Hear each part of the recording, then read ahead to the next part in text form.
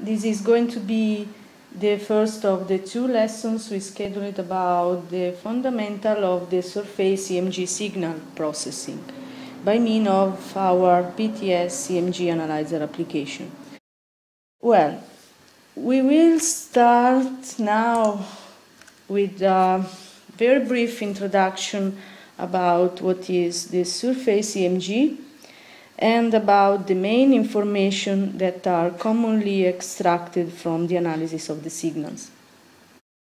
On the first lesson, in particular, we will talk about algorithm to extract amplitude information, in particular about the full wave rectification and the smoothing or envelope algorithm. Then we will talk also about time and amplitude normalization of the signal. So, what is the surface EMG? As it has been written by Professor Basmajan and De Luca, we can say that the surface EMG is the study of the muscle function through the analysis of the electrical signals originated from the muscular contraction. But we will not go into more details about that now. Actually, our interest is about the functional dynamic surface EMG, that is a non-invasive technique to study about the neuromuscular activation of muscle during a movement task, basically during posture, functional movement, work condition, treatment, and training exercises or other. This is widely used in a lot of application fields for medical research, in orthopedic field, surgery, functional neurology, or gait and posture analysis, or in rehabilitation for post-surgery or accident treatment evaluation, neurological rehabilitation, physical therapy, active training therapy, and so on. Other fields of application are also about ergonomy, mainly, for example, for the risk prevention analysis and for the ergonomic design, for example, or in the sport science field for the athlete training and rehabilitation or injury prevention. By measuring the EMG signal in general, we can extract different information. For example, we can understand if the muscle is active or not during a specific task execution. We can also understand if the muscle is more or less active in one condition respect to another condition, or if the muscle of one side are more or less active compared to the ones of the opposite side. And then, as we consider the EMG during a movement, we can understand when the muscle is on or off in the different phases of the movement. Then, we can try to extract the information about, for example, how much the muscle is active, and in some cases we can also evaluate about the muscle fatigue. So we will learn during these two sections about that. After having detected and recorded the electrical activity of the signal after having recorded the activity coming from the muscle during the contraction, we can investigate about muscle function. To do that, we usually start from the raw EMG signal, which is properly processed and then presented on a document which reports the desired analysis results. Basically, to extract the desired information from the raw signal recorded, we need to create a protocol. A protocol normally includes the set of muscle to analyze, the way about how to perform the data collection, for example, the type of test, the duration, which are the analysis tasks, and so on. And then we need algorithm for data processing to extract the desired information from the recorded signal. And then we have, at the end, to define how to report the results. All those steps can be easily done by means of the BTS EMG analyzer application. The EMG analyzer application is a user-friendly software which includes a clinical database. Then there are some tools to create a protocol setup with the muscle maps from where to select the desired muscle. Within the application, it is also possible to record the data with the real-time monitoring of the signal to can check about their quality during the recording. There are a lot of algorithms for EMG data processing, and this is the focus of our session. And there are also proper tools to create a user-defined report. At the end, after you have created your own defined protocol and a report, you can save them as a template and you can reuse them for different times to analyze different trials or different sessions. So, before starting using the EMG Analyzer application, I would like to give you just a very brief introduction about some basic algorithms that are commonly used to process the EMG signals. Starting from the raw EMG signals, sometimes can be useful to extract, for example, amplitude or timing information, or sometimes about frequency analysis information. For example, when we want to understand if the muscle is active or not, we need to extract timing and amplitude information. While to understand if the muscle is more or less active again, we need to extract amplitude information. While if we want to extract information about the muscle fatigue, we have to perform a frequency analysis. So we have a lot of algorithms that can be used in the different situations. So let's start with the EMG amplitude information. The on and off and the more or less characteristic of and other qualitative assessment can directly be derived by a quantitative amplitude analysis. So starting from the raw signal, the full wave rectification, the envelope or the smoothing algorithm, and the other here in the list can be used. The first basic algorithm that I want you to talk about is the full wave rectification. By means of that, all the negative amplitude spikes of the raw EMG signal are converted to positive value. And this is performed beside for an easier reading of the signal, but mainly because the main effect of that is in this way the standard amplitude parameter, like for example mean, peak, or the maximum value or the area, can be applied to the curve. Those parameters, in fact, could not be extracted from the raw signal because due to its nature, we have equal and positive and negative values, and as a consequence of that, its mean value would be always set to 0. So, starting from the rectified signal, the average rectified value, commonly called as the RV value, can be easily, for example, computed as the mean value of the rectified EMG signal over a time t. And this sometimes is used as an amplitude estimator of the signal. So now I'm going to show you how to perform the full wave rectification within this smart analyzer application. So let me start with this example where imagine that we want to rectify the EMG signal 1 that you can see in the figure. All the algorithms available to process the EMG signals are inside this block. You can see that we have a lot. The one that I'm going to use is the rectify track. So select that. You have to type the name of the output. So for example, EMG signal 1, rectified. And then to perform the rectification, you have just to drag and drop the signal into the operator input. And this is the results. Okay. So as you can see now, all the values are positive. The second option that we have is the rectify track around mean. This second operation can be useful if you have a signal like that. So as you can see, in this case, the baseline of the signal is not set to 0, but we have an offset. So to do the rectification about this second signal, if you choose the first option, so if we try to perform if you try to rectify the signal around the 0, as it is in this case, now I want to show you the results that, as you can see here, if you choose this option, you cannot compute correctly the rectification of the signal. So you have to choose in this condition the second option, that is to perform the rectification around not around the 0 but around the mean of the signal. Okay, So this is the output, the name of the output. So let me now show you the results.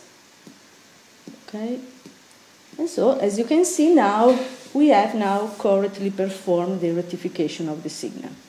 Okay, so this is just to show you the meaning of the second operator available. So now imagine that we want, for example, compute the average of the rectified signal between two events. So we have to define the event first. So we have to select the event operator. Okay, so for example, we can define a start and a stop time event. Okay, so now the input of this block can be the rectified signal, so we can select on the trace the start events and the stop.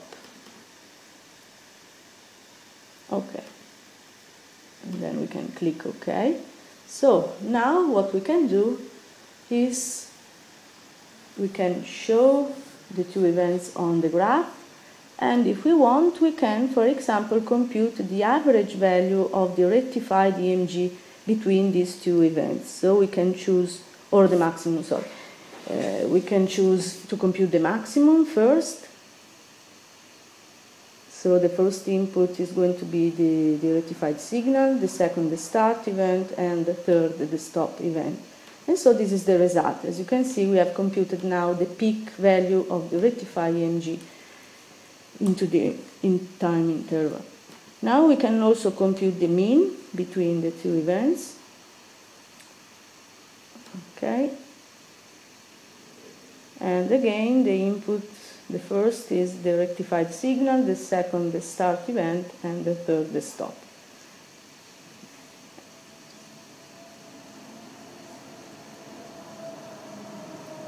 Okay, and now we can also show, add to the graph, also the mean value of the signal.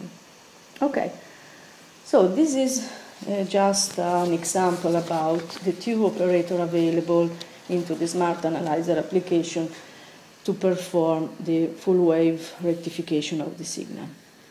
Well, the second algorithm that I want to talk to you about is the envelope, which is used to extract, in general, from the raw signal, the more reproducible shape of the EMG, removing the non-reproducible part of the raw signal. This is useful when you want to compute, for example, the average pattern of the signal between different trials, and in case you want to compare trials belonging to different subjects. Two common algorithms that can be used to perform the enveloping of the signal are the moving average, or the integrated EMG, or the root mean square EMG algorithm. In the moving average, a certain amount of data are averaged based on a user-defined time window. The root mean square is based on the square root calculation and reflects the mean power of the signal, and is the preferred recommendation for smoothing, as it is from Isaac recommendation. Both the algorithms are defined for a certain epoch or time window, and typically the time duration chosen is set to 20 milliseconds for example, fast movement, up to 500 of milliseconds, for example, for slow or almost static activities. In general, the bigger is the time window, the more aggressive is the smoothing results on the signal shape. So let me now show you some example by using the smart analyzer application. So in this example we have two signals. One is from an almost static condition, this signal, and the second is from a movement. So imagine that we want to compute, for example, for the first signal, the root mean square EMG with a time window of, we have a almost static activity, so 300 of milliseconds it could be okay. The first input has to be the signal, and now we have to define the time window So I'm going to choose 300 of milliseconds. And this has to be the second input. So this is the results. As you can see, we have now computed, we have extracted the envelope. For the second signal, I can choose a different time window. For example, I will choose 20 milliseconds, so 0.02 second. Again, we have to select root mean square with mobile window algorithm, and the first input again has to be the raw signal, and the second the duration of the time window. And this is the results. So now I want to show you what happens if you increase the duration of the time window. So let me add a new input, time input. I want to show you the results you can get from a time window of 100 of milliseconds, so 0.1 second. And I want to apply the same root mean square with mobile window algorithm and show you the differences between the two. Again, the input, the raw signal, and the second, the time window. So now we can compare the two.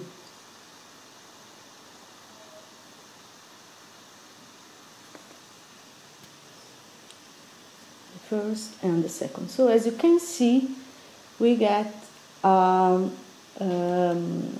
smoothing effect is higher because we had increased the time window. So what happens if we increase too much the duration of the time window? So for example, now I'm going to choose to show you the results with the time window that is too high, so it has been set to 1 second.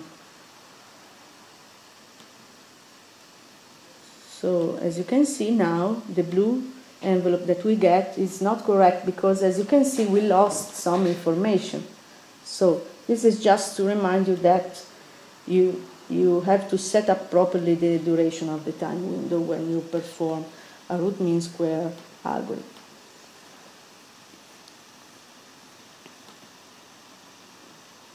Okay, so now I want to show you the differences between the root mean square algorithm and the integrated EMG. That is another algorithm available into the EMG blocks operator. So I want to show you, I want to compute the algorithm with the same time window of 100 of milliseconds we have chosen for the root mean square algorithm.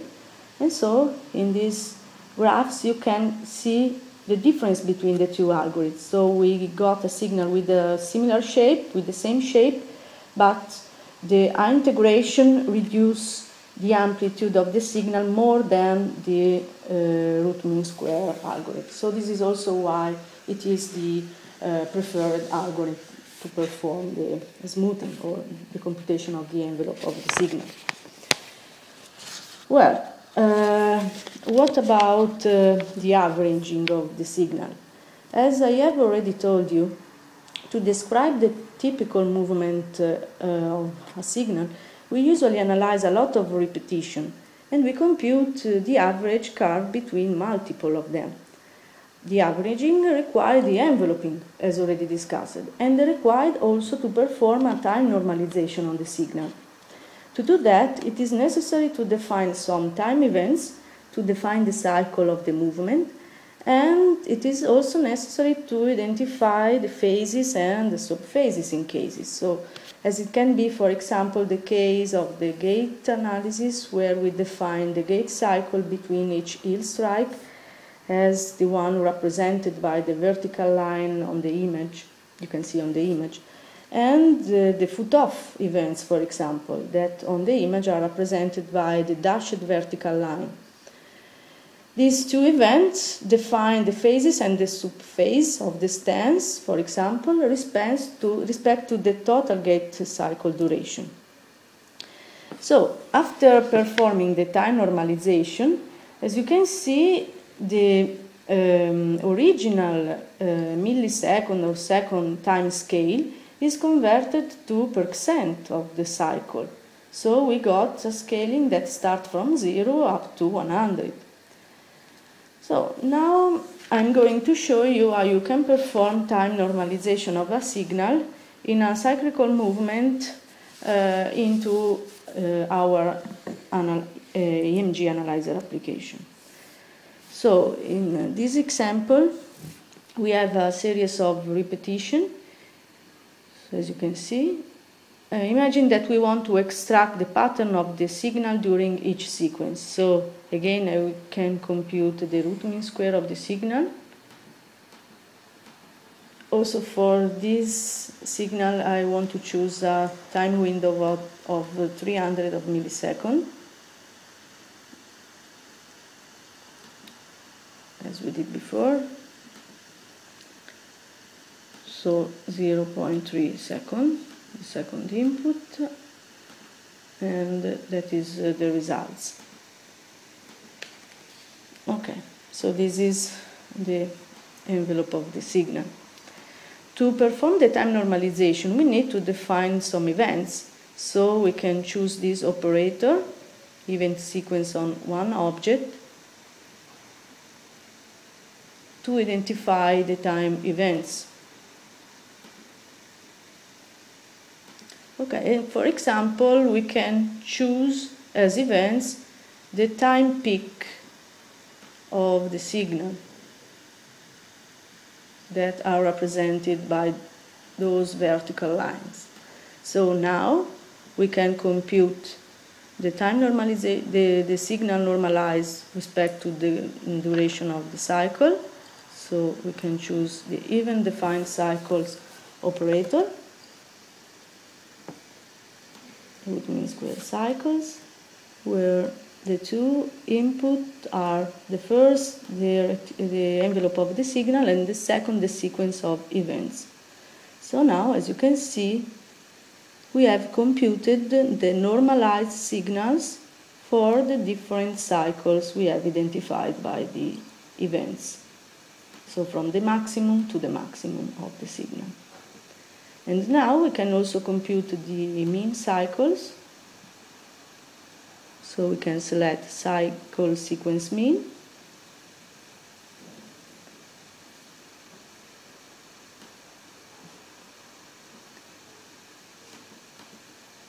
And the input, in this case, are all the normalized, all the different cycles. And so in the graphs you can see the results about the computation of the mean cycle and its standard deviation. So in this case, as you can see, in this scale, we changed the time scale from time, so from seconds to 100%, from 0 to 100%. Okay? So now we will talk about amplitude normalization. To perform the quantification of the myoelectric signal comparison that we can make among muscle, among different subjects and different tasks, we can use a normalization procedure. We can to perform the normalization, we can use as a reference value, for example, or one single value, as it can be, for example, the internal peak value or the internal mean value. Otherwise, we can consider, for example, the EMG level of a certain specific task as a reference activity, and the most common method that we know about normalization is to use the isometric maximal voluntary contraction. But we will discuss about that on the next lesson. Also, when you perform the amplitude normalization, you get that the myoelectric values that you get are expressed as percentage of this value.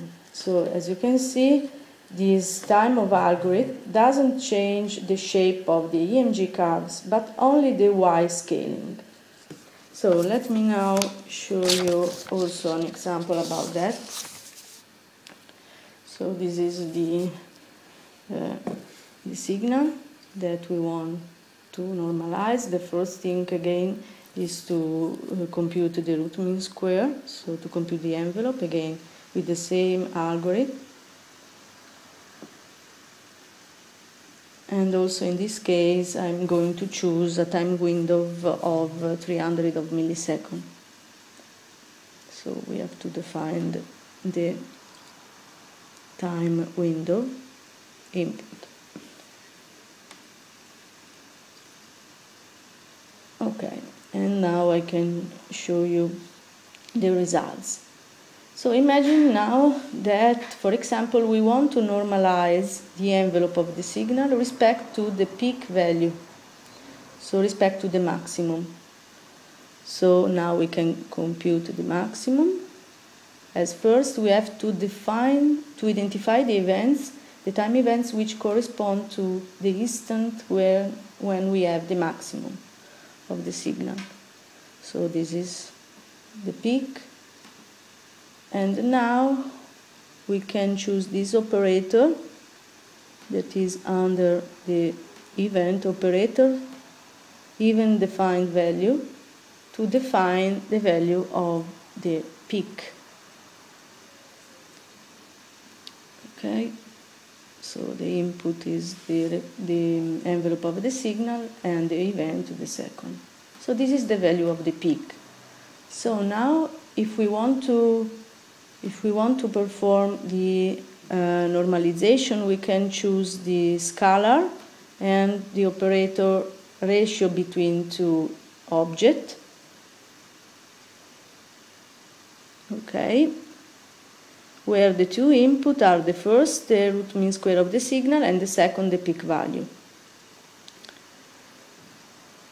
And then if we want to get the value expand to 100%.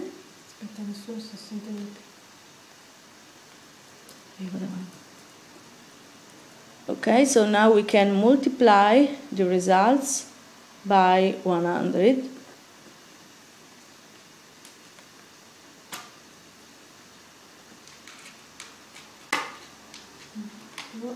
Ti vuole disattivare l'audio? No, perché no?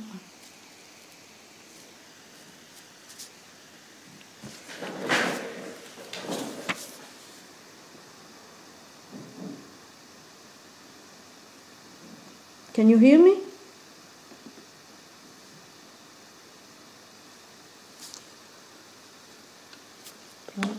Can you hear me? Non vedo il microfono.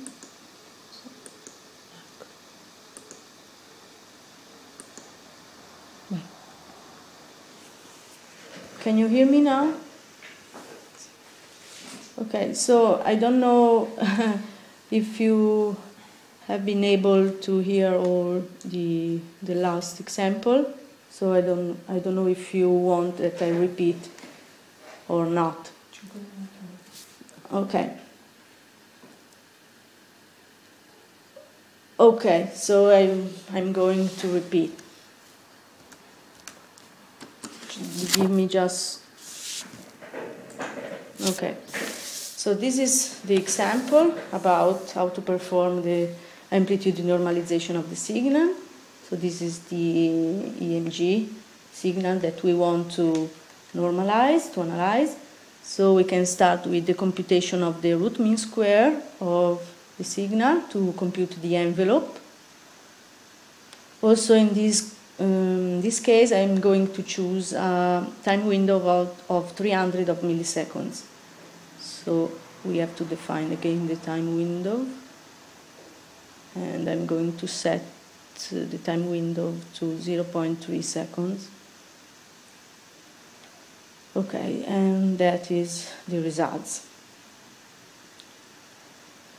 So now imagine that we want to perform the amplitude normalization respect, for example, to the peak value of the envelope of the signal. So to do that, we can identify the events where we have the maximum of the signal, the maximum amplitude of the signal, okay, we can identify the events on the trace. Okay, so that is the case. And now we can compute the value in correspondence of that events. So we can choose event operator and event defined value.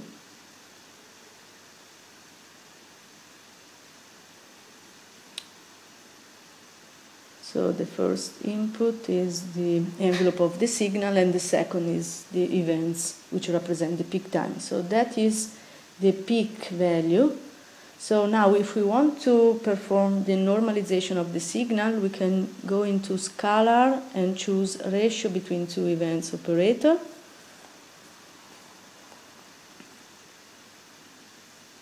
Okay, so now we can divide the envelope of the signal with the peak value.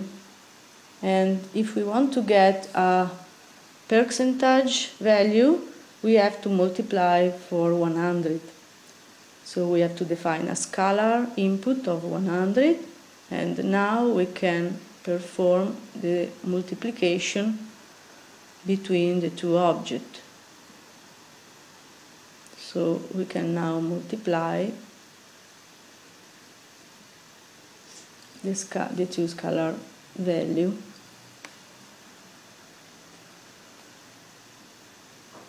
The division plus 100 for 100, and that is the results. So now, as you can see, we have changed the scale amplitude of the y-axis from 0 to 100 up to 100.